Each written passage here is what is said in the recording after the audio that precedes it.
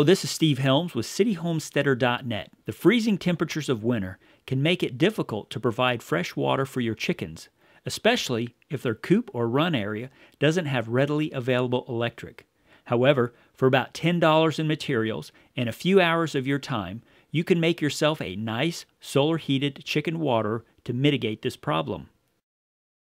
After you gathered your necessary materials, many of which could be used or second-hand, the first step is to cut one of your patio blocks diagonally with a masonry saw blade.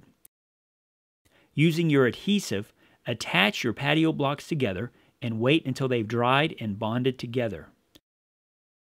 Now you need to fit your 2x4 block or similar material in the middle of the open side with your adhesive, letting it dry.